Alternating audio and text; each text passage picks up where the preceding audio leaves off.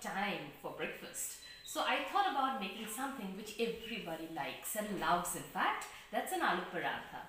So good morning everybody and welcome back to my channel.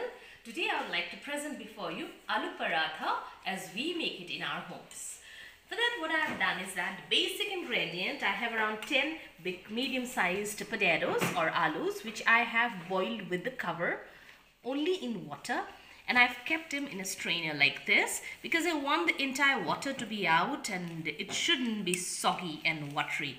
Therefore, now once they are cold, they're very hot even now. So once they're cold, I'll remove the cover or I'll peel it off and then start with the recipe. Apart from the aloos or the potatoes, here I have taken flour here. Like here I've taken 3 cups of flour, and then of course you can choose refined flour according to what you want, what you like in your dish.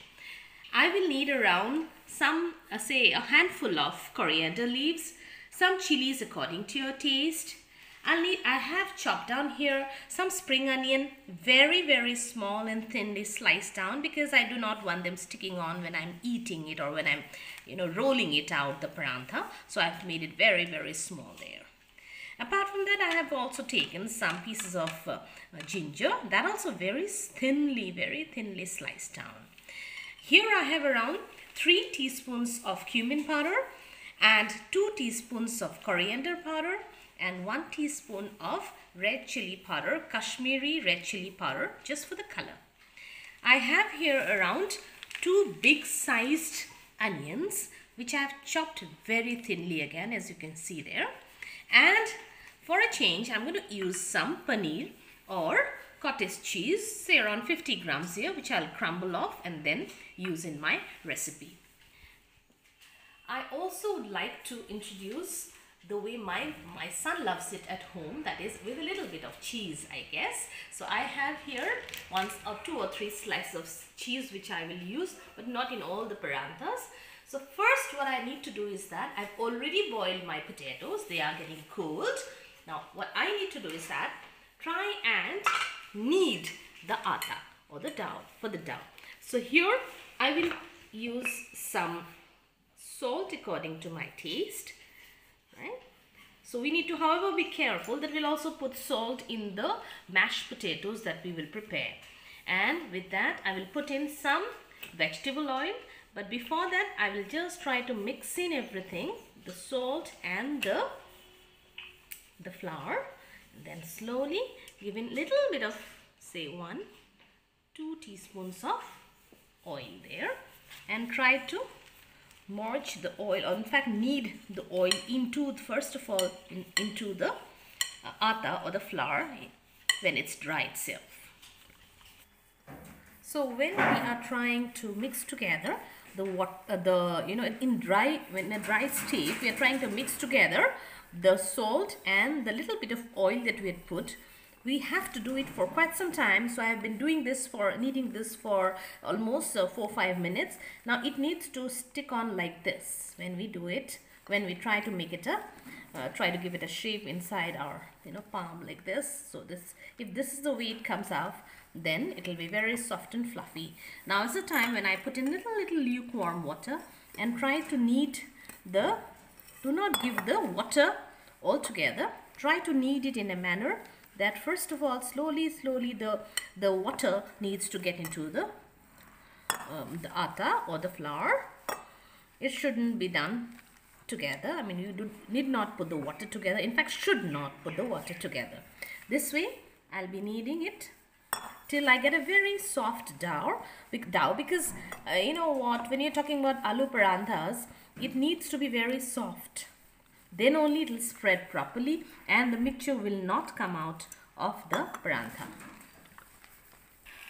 I have been kneading for almost 6-7 minutes now. You can see how soft the dough is. So we'll gather it together into a nice little ball there and then keep it covered for some time. Say around 15 minutes is okay. While that's resting, I need to peel off these potatoes and then mash them for that special aloo paranthas. You can see they're steaming, still they're out, and then I'm going to mash them into crumbly pieces there. I love doing this. You can imagine how good it feels. It's like almost something that helps you ease off your tension also. So this way I am going to mash up all my aloos or my potatoes. You can mash it up with your hands and your fork or whatever. But we need to get a very nice and crumbly texture there with the potatoes. So that's done. With this way we will do for all the 10 potatoes, medium-sized potatoes that I have. This is the amount that I've got now. I'll also break in my the paneer pieces there. Up the paneer, 50 grams of paneer that I am doing it. I had it for my paranthas. Now in between I've already put the flame on fire for with my karai, and I'm going to now fry this up. So the karai is already heated up. I'm putting here around 2 tablespoons of the oil there, any vegetable oil you can choose, and then while it's heating up we're going to put in the thinly done up onions and let it fry. I normally like the onion a little glistening and a little brownish, so that way we're going to fry it up, and then also we'll put in the ginger. Too much of ginger makes the dish a little bitter. That's what people in my house say. So I normally avoid too much of ginger in my dishes. I'll also put in the chilies then next.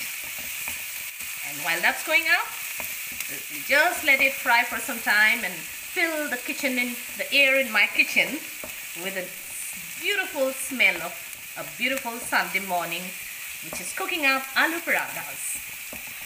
We'll of course not let it burn and put in the spring onions there. Some people have it without frying it, but I like that little bit of extra, to make my Sunday special. So now I'll put in the mixture of the potatoes and the paneer.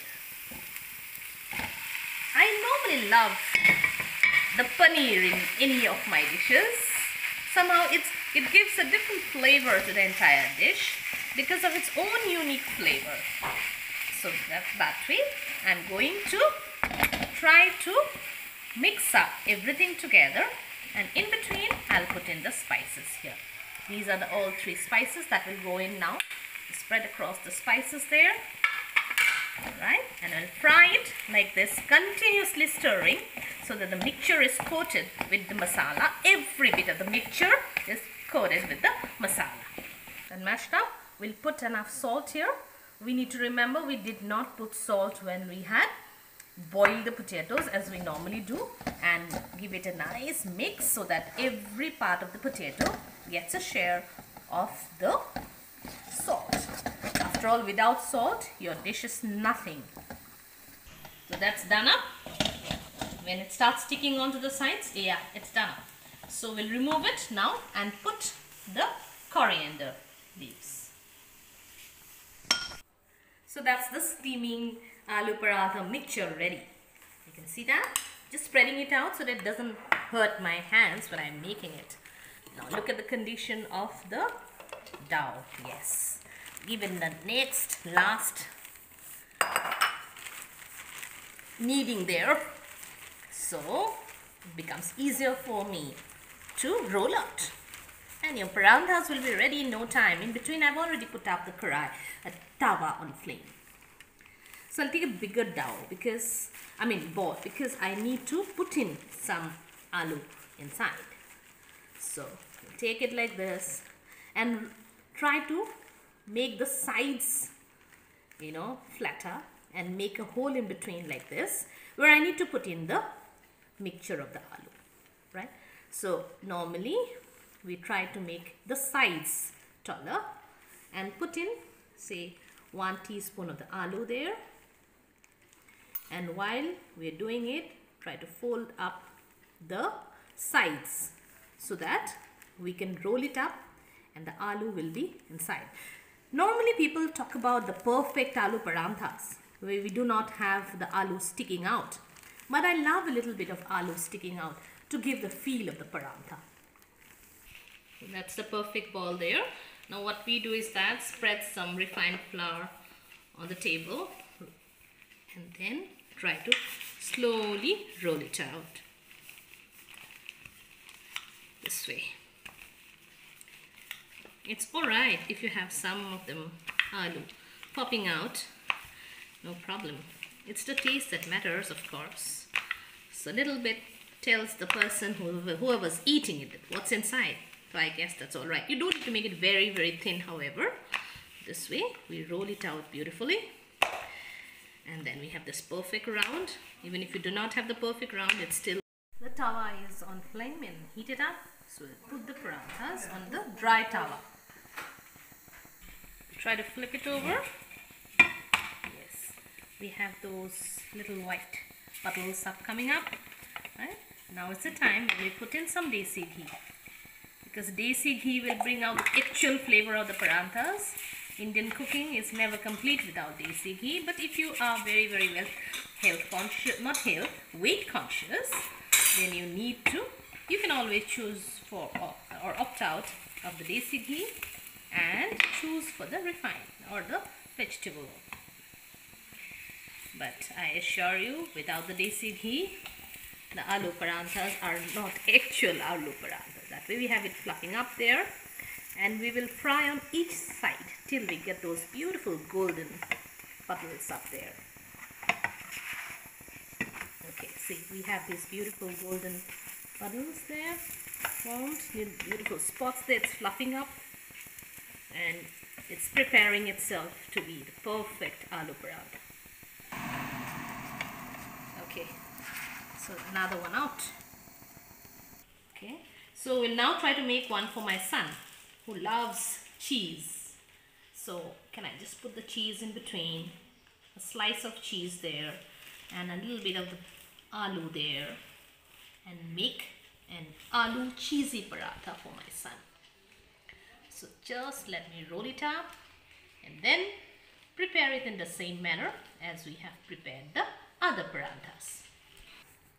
So roll it up slowly like this, and then I can just imagine how wonderful it will be when my son eats into it with all the cheesy flavor along with the aloo. So that's the cheesy one cooking up. You can see this white cheese there melting, right? Okay, right, now I'll put in a little bit of ghee there for that unique flavor of the ghee melting into your parantha this way. Turn it over, flip it over, and then on the other side as well, a little bit of ghee.